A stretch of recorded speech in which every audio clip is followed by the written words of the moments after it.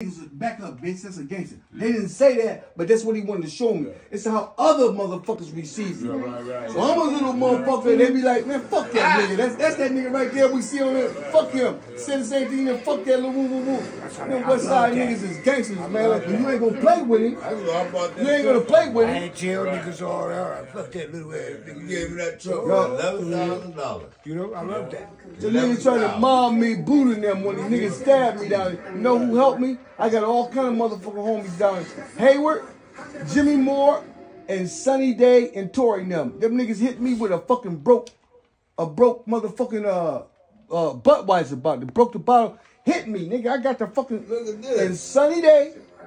I'm on the ground. Don't let them kill me. You say Buddha? Me and Buddha get into it. Gotcha. Because I got a guy from out of town, Cass. My little dude Cass from Vegas. Me and Cass standing by each other. And Cass said we waiting to take pictures at Chanel's, the comfort zone. And Cass said, Buddha